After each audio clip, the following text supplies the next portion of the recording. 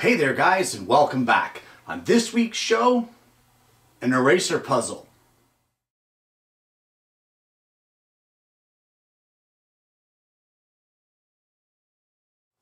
Well, this is a fun little project that you can do on your scroll saw. And a while back I had a viewer contact me and say, hey Kenny, have you ever thought about doing an eraser puzzle on your show? And honestly, I had no clue what he was talking about, so I looked it up.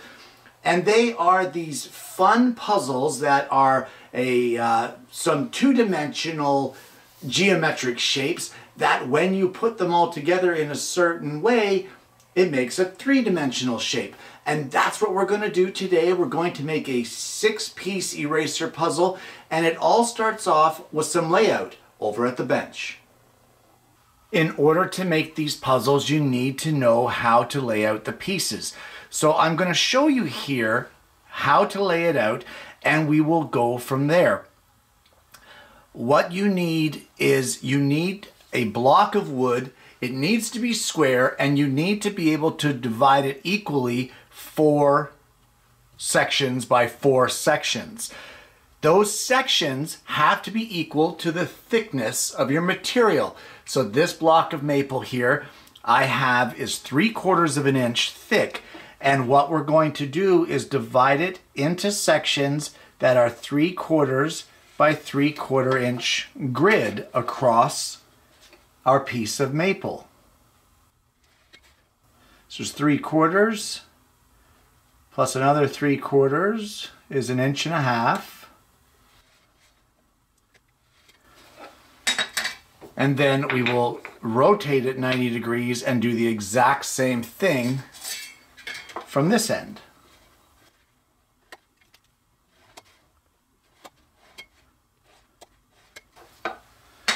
And there we have it, our 4x4 grid. Now you want to do this on 6 pieces of stock. So we have 3 inches by 3 inches by 3/4 of an inch thick, and we have divided it into 4x4 squares. Do that on 6 pieces, and then I will show you how to do the layout. Well, piece number 1 is simple enough, but it is actually only 3x4 squares. So we will just cut out this section here, across and up, and then we will bring it down and finish off with these bottom sections to look something like this. Piece number 2 will utilize the entire 3x3 block. It will start up here, come along, we will bring it down and across, and then finish it off by ending on this bottom corner. So your pattern for this one, piece number 2, should look like this. Piece number 3 will have this section here right across. It will include this corner block, these 2 blocks here, and this one for a final shape of this. Now piece number 4 is kind of funny because it resembles kind of an abstract number 4. So we will bring it down with these 3 sections, these 2, all of these, and then finish it off with this one here. So kind of a backwards number 4, and it looks like this. Now piece number 5 is again quite simple, as they all are. It will include all 4 of these, the 2 middle ones here, all 4 of these, and then the bottom corner, just like that. And you will end up with a pattern or a piece that looks like this. And the very last piece in our puzzle is simple enough. It will include these 2, all of this row, and this little guy right up here in the corner. And you'll end up with something that looks just like this piece. So at this point in time now, what you want to do is cut all 6 of your blocks you'll see here that I have several different species just to make it a little more interesting. I have 2 maple, 2 mahogany, I have 1 walnut, and I threw in a chunk of oak in there. We're going to mark out and lay out all of our puzzle pieces just as I showed you, and then we're going to head over to the scroll saw. Well, at this point, I would suggest going around and marking all of your waste areas in your pieces.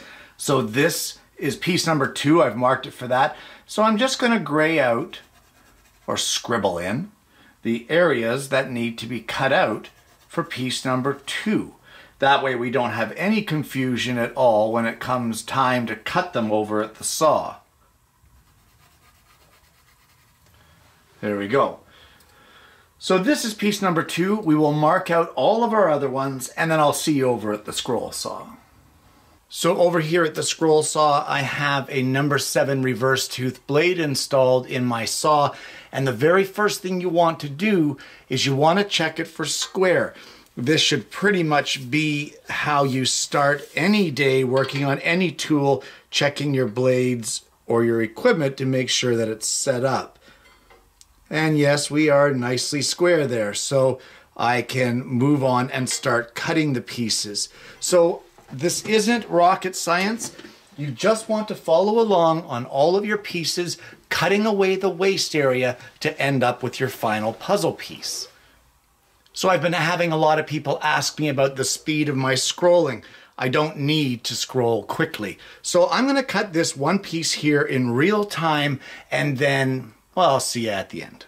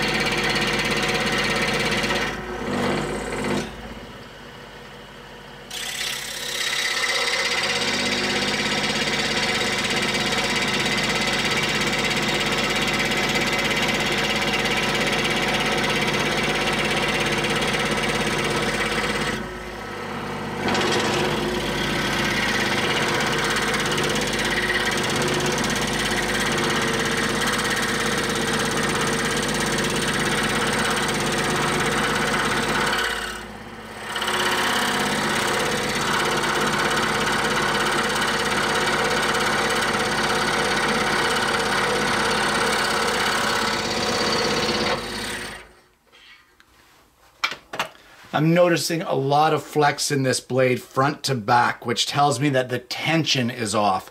So I'm just going to release it at the bottom blade retention holder, or the blade holder, and retighten again.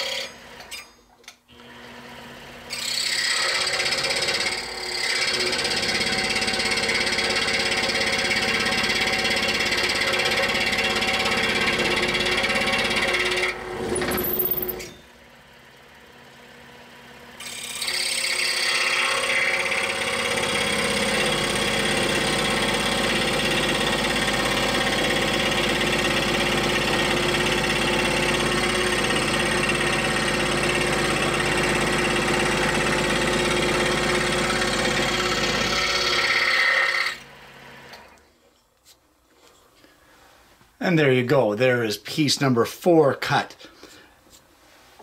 I'm going to cut all the rest of the pieces now, and then when I get all of that done, I'm going to see you over at the bench. Don't forget to check your tension along the way to make sure that you haven't loosened your blade at some point in time, and let the saw do the cutting. I'm using all hardwood for these pieces, oak, maple, walnut, mahogany. So let the blade do its job and don't put too much pressure on that scroll saw blade.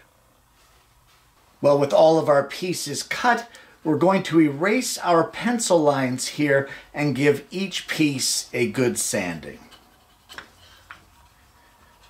As well, I am going to burn the number of each piece on each one of the puzzle pieces. That way, with the solution, it'll make sense because you'll know which piece is which.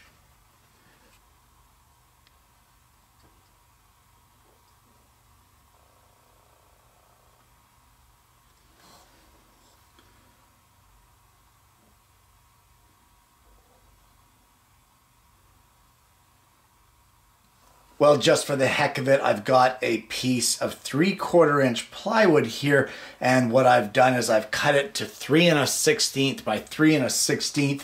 Then I've taken some scrap walnut and I've cut a little frame to go around this, and the frame is 7/8 of an inch wide, which gives a little 1/8 of an inch lip all the way around our frame sort of thing.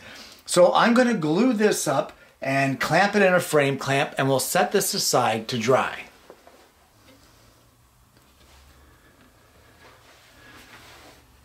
And as always, guys, don't forget to clean up your squeeze out. And once your little tray is dry, give it a good sanding, and then your project is pretty much done. And there you have it. A wooden eraser puzzle. Guys, this project could not be simpler. And with Christmas coming just around the corner, what a great stocking stuffer. What a fun little gift to give to the young ones, or you know what, even the adults on your gift list. This is a challenging puzzle. Speaking of which, don't worry about it. If you stay tuned to the very end, I will give you the solution. I just did not want to give a spoiler for those of you who wanted to cut it and try it yourself. Guys, this project was more fun than what I should be allowed to have. And what a fantastic way to use up scrap stock. Check your wood rack, or your wood bin, or however you store your offcuts. How many 3/4 inch thick small little squares or pieces do you have sitting in there that you have no use for? This is a perfect use for them. You can use whatever finish you want. If you wish to give it a shinier finish, then go ahead and do that. For me, the little bit of Danish oil was just fine. And it really brought out the colors of the wood, and I love it when it does that. Guys, this project is one of those things that really lends itself not only to the fun of making it and then the fun of giving it, but the fun of watching someone use their mind and figure out that puzzle, to sit there for an extended period of time and be able to work it out to form the cube here that it should be. Trust me, it's a lot harder than what you think. Guys, I want to thank you so much for tuning into the show this week. This has been a lot of fun. Again, like I said, a great way to use up scrap, a great way to make it an easy gift for somebody. And you know what? You've tuned in this far, guys. By the time this airs, I will have had a PDF pattern for this made up. If you guys would like that pattern and like it emailed to you, feel free to drop me either an email. The email address is on the channel bio. You can send a message on the channel's Facebook page. Whichever way you choose, I would be more than happy to send the PDF of this puzzle to you. Guys, thank you so much for tuning in. I hope you're going to try this for yourself. I really hope that you've enjoyed today's content, and more importantly, I hope you're going to join me again next week when I bring you yet another woodworking video.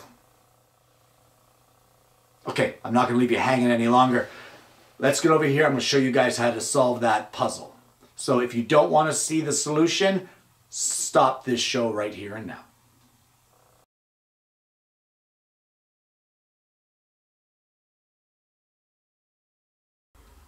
Well, here we go with the solution of the puzzle, and the first piece that you want is your piece number 1, and it will sit there in this configuration. You then want to take the number 2 piece, and it will slide right in there like that.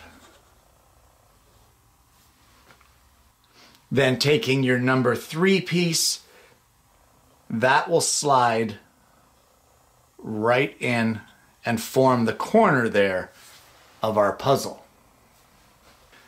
Now you want to take piece number 5, sit it like so, sit it like so, and that will get pushed in just like that. Your next piece that you want is piece number 6, and piece number 6 will get oriented just like this, and it will slide right into this spot here. And the very last piece that you want is number 4. And number 4, well, I'm sure you can see where it goes. That just sits right there. And there you have it. There is your puzzle completed. Thanks for watching, guys.